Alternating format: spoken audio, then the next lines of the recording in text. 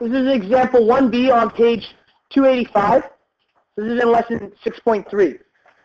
The question wants us to use factoring to graph this quadratic relation. So exactly what we had done in the last one.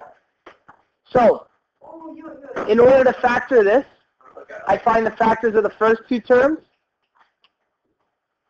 and the factor of the last term C. So 1 and 6, 2 and 3. We know that their products are going to have to add to what our middle number is, which is -1. I don't want to put that line there just because I don't want to screw it up. Okay. Looking at this, I can tell with some quick mental math, we're going to be using these two, and I'm going to be multiplying the 2 times 2 and 1 times 3. That will give us 4 and 3. Okay. And I need the 4 to be negative in order for this to be -1. So that means this 2 is going to have to be negative. So when I go to set this up, y equals, we have 1x in one bracket, 2x in the other. And remember, these numbers need to go into the opposite bracket of what I multiplied them by. So it was 1 multiplied by 3. So this positive 3 goes in the opposite bracket of my 1x, which means when I multiplied my 2 times -2, the -2 goes into the opposite bracket of the 2x. So this is now factored properly. And I need to find the x-intercepts.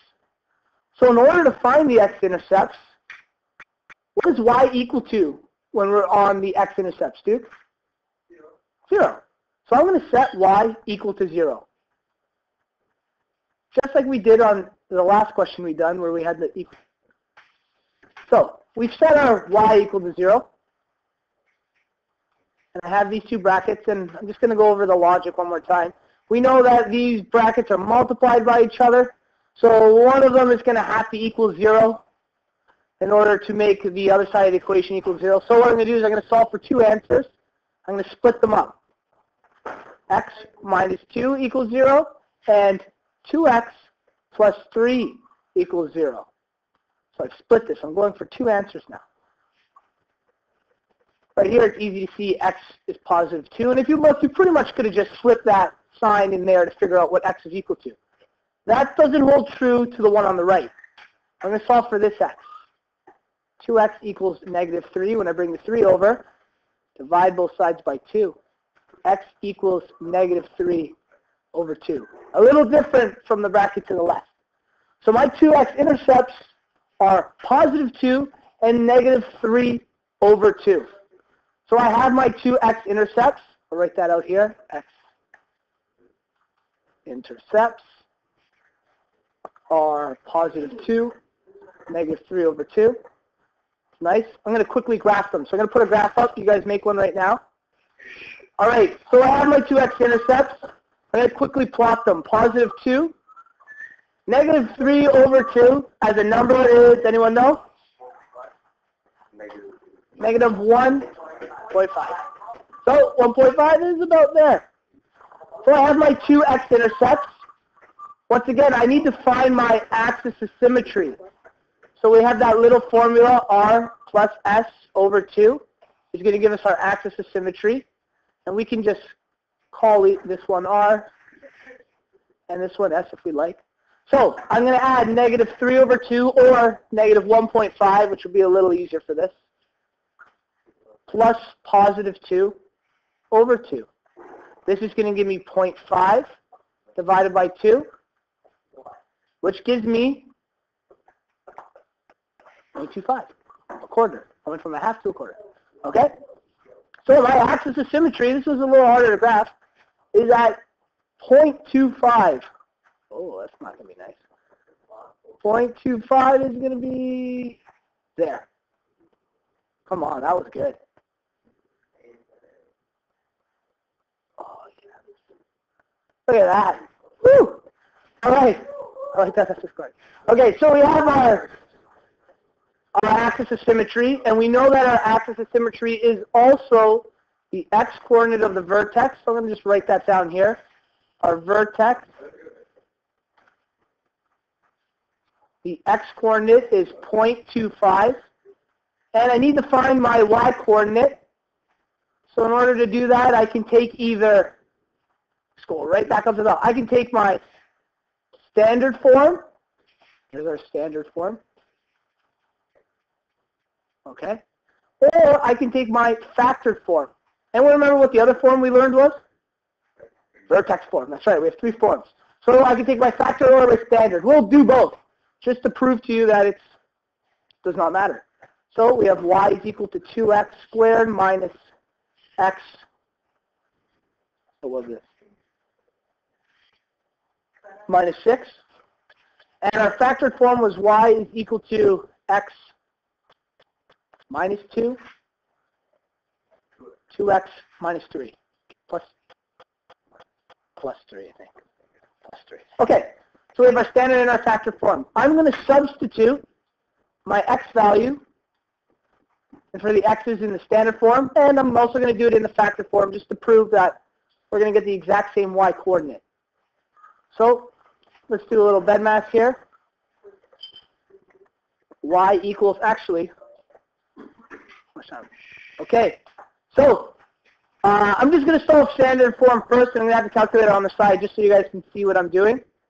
So you can easily punch it in the calculator yourself. Y is equal to 0.25 squared minus 0.25 minus 6. According to bed math, we're going to deal with the exponents first. So I need to find 0.25 squared equals, whoa. Does that say cubed? That might say cubed, sorry. Can't see from here. Oh, that is right. Okay.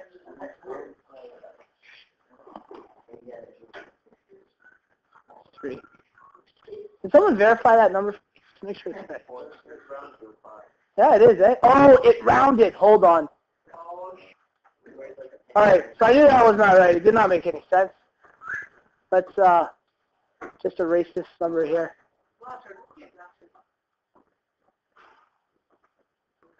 0.0625 is the actual number. I know it looks a little awkward on the calculator, but we got it. Okay.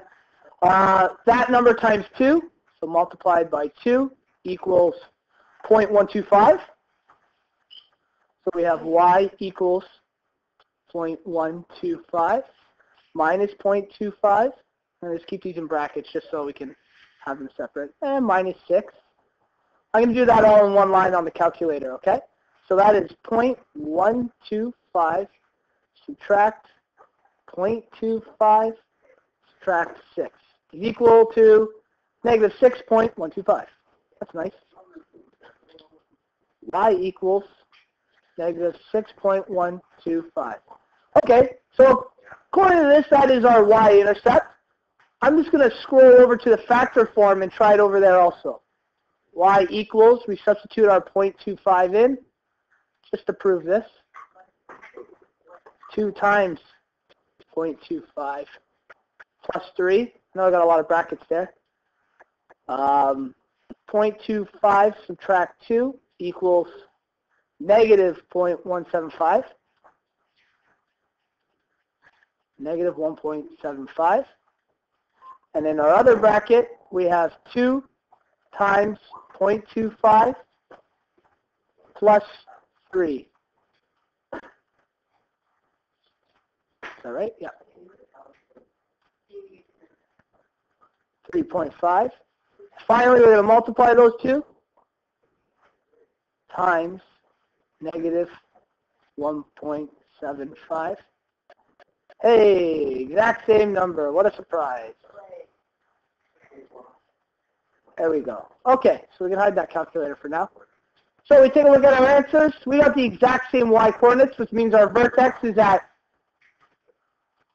negative 6.125. I'm going to do my best to graph it with the graphs we have. Negative 6.125 is somewhere here. Okay, somewhere there. I don't know. Let me assume I'm close.